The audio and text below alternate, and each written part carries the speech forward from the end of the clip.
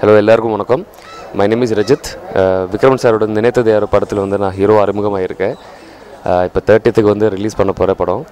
So ஆக்சுவலாக வந்து ரொம்ப டென்ஷன் நர்வஸாக இருக்கேன். ஆக்சுவலாக எப்படி தெரியல. எப்படி விக்ரம் சாரோட ஒவ்வொரு படம் வந்து நம்ம ரசித்து பார்த்துருக்கோம். ஸோ அந்த மாதிரி தான் இந்த படம் இருக்கும்.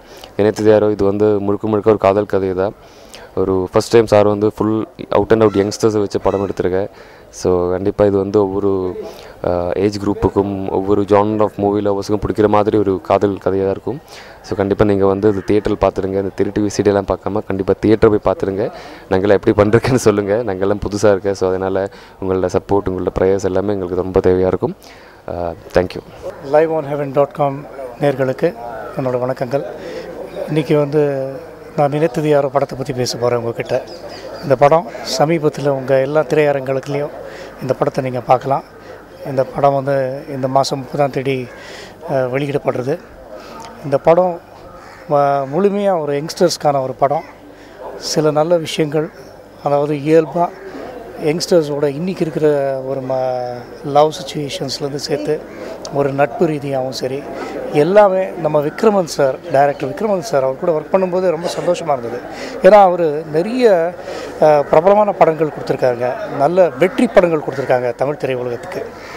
இந்த படத்தில் வந்து ஒரு நியூ கமர்ஸ் நிறைய பேருக்கு, புதுசாக வரக்கூடிய நடிகர்களுக்கு நிறைய வாய்ப்பு கொடுத்துருக்காங்க. இந்த படம் ரொம்ப நல்லா வந்திருக்கு.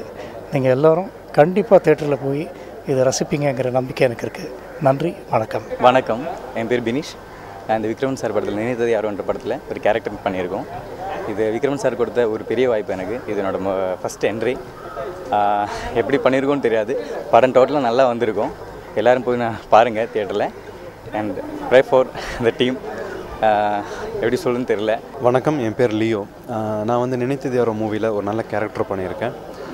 Thanks to Vikraman sir, Abhishek films Ramesh sir, Emmanuel sir, and thanks to studio 9 எங்களை நல்ல விதமாக ப்ரொமோட் பண்ணுறாங்க. ஸோ இந்த ஒரு வாய்ப்பு எனக்கு கிடச்சதுக்காக நான் ரொம்ப சந்தோஷப்படுறேன். இது என்னுடைய லைஃப்பில் ஒரு பெரிய க்ரோத்தாக இருக்கும். கண்டிப்பாக இந்த படம் மிகப்பெரிய வெற்றி அடையும். January 30 இந்த படம் ரிலீஸ் ஆகுது. கண்டிப்பாக தியேட்டரில் போய் பாருங்கள். விக்ரமன் சார் ஒரு நல்ல லவ் ஃபிலிம் எடுத்திருக்காரு. ஸோ உங்களுக்கு எல்லோரும் பிடிக்கும்னு நம்புகிறோம். Family entertainment movie. Thanks.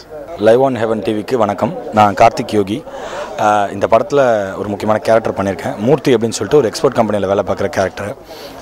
Vikraman sir வந்து என்னை நாளை இயக்குனர் பார்த்துட்டு அந்த ஷோவில் வந்து என்னை செலக்ட் பண்ணி ஆடிஷன் பண்ணி இந்த வாய்ப்பு எனக்கு கொடுத்தாரு. என் கேரக்டர் பார்த்திங்கன்னா ஒரு 5 பேர், நான் இன்னும் ஒரு 5 பேர் இருப்போம். ஒரு வீட்டில் லிவிங் டுகெதராக வாழ்ந்துருப்போம். நாங்கள் லவ்வை பற்றின ஒரு தப்பான ஒரு அபிப்பிராயம் இருக்கும். அதுக்கப்புறம் எப்படி நாங்கள் சேஞ்ச் பண்ணிக்கிறோம் அப்படின்ற மாதிரி எங்களோட கேரக்டர் போவோம். இதில் ஹைலைட்டான விஷயம் என்னென்னா, சார் வந்து எங்களுக்கு சாங்லாம் கொடுத்துருக்காரு. காதல் ஒரு மாஃபியா அப்படின்னு ஒரு சாங் இருக்குது. இப்போவே பயங்கர ரீச் அந்த சாங்கு. விஷுவல்ஸ் ரொம்ப நல்லா வந்திருக்கு. பாபா பாஸ்கர் மாஸ்டர் தான் கொரியோகிராஃபி. சாங்கும் கொடுத்து எங்களுக்கு கிட்டத்தட்ட 22 days ஷூட் பண்ணோம். எங்களோட போர்ஷன் ரொம்ப ஒரு ஃபேமிலி மாதிரி ஷூட் பண்ணி எங்களுக்கு சின்ன விஷயம்லாம் ட்ரெயின் பண்ணி சொன்னார். இந்த மாதிரி ஷார்ட் ஃபிலிம்லேருந்து ஃபீச்சர் ஃபிலிம் வந்து வேறு அது வந்து சின்ன ஒரு 5 நிமிஷம் இது வந்து ஒரு படம் ஃபுல்லாக வரோம் அப்படின்றதுக்காக வெயிட்டேஜ் எல்லாம் அவர் தான் ட்ரெயின் பண்ணார். எங்களை டைலாக்ஸ் கொடுத்து ஒவ்வொரு விஷயமாக பார்த்து எங்களை இவ்வளோ தூரம் கொண்டு வந்து உங்கள் முன்னாடி நிற்க வச்சிருக்காரு. இந்த படத்தை நீங்கள் பார்த்துட்டு எங்களுக்கு எல்லாம் சப்போர்ட் பண்ணுவோம். தேங்க்யூ. liveonheaven.com நேயர்கள் அனைவருக்கும் வணக்கம். என் பேர் அஸ்வத். விக்ரமன் சார் டைரக்ட் பண்ணுற நினைத்தது யாரோ அவரோட 16வது படம். இந்த படத்தில் நான் ஒரு சப்போர்ட்டிங் ரோல் பண்ணியிருக்கேன்.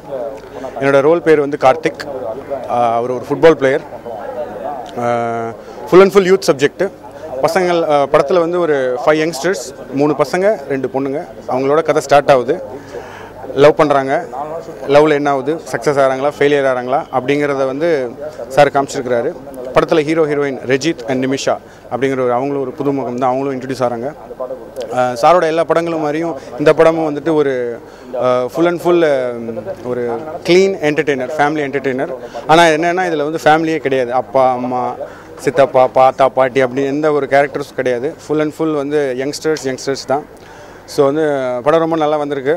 பாட்டுகள் 5 பாட்டு இருக்குது.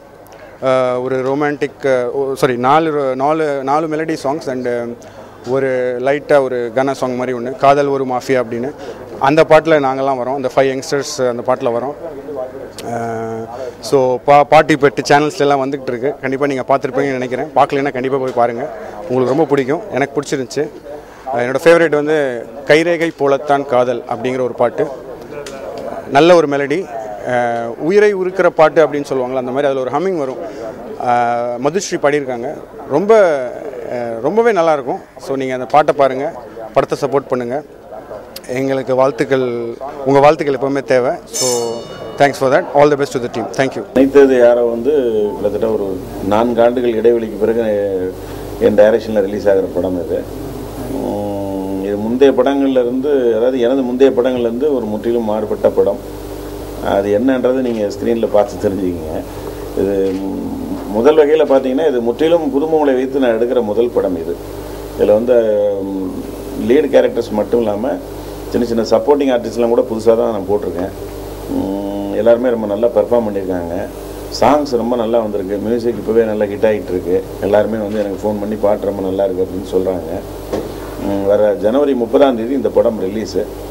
இது ஒரு எளிய முயற்சி தான், ஒரு சின்ன படம் தான் அது.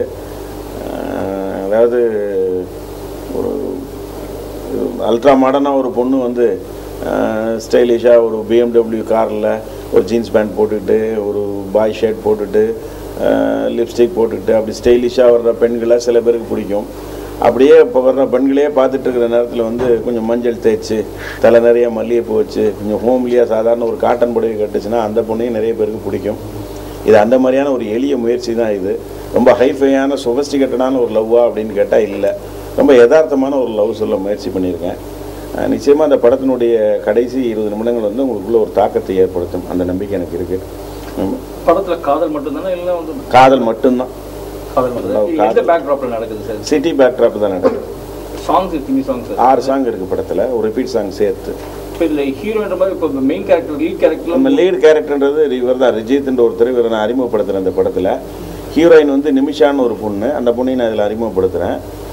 அதுக்கு அடுத்து இம்பார்ட்டன்ட் கேரக்டர்ஸ்னு பார்த்தீங்கன்னா இவர் கார்த்திக் யோகின்னு சொல்லி இவர் ஒரு கேரக்டர் பண்ணுறாரு. அஸ்வத்ன்னு சொல்லி அவர் பண்ணுறாரு. இன்னொருத்தர் அசார்னு சொல்லி ஒருத்தர், அவர் ஒரு விஜேவாகவும் இருக்கார், ஒரு டிஜேவாகவும் இருக்கார், சாரி ஒரு ரேடியோ ஜாக்கி ஆர்ஜேவாகவும் இருக்கார் அவர். அது இல்லாமல் 2 பொண்ணுங்க நடிக்குது. அதாவது 3 பாய்ஸ் அண்ட் 2 கேர்ள்ஸ். இதுக்கு அடுத்த கேரக்டர்ஸ், இம்பார்ட்டன்ட் கேரக்டர்ஸ்.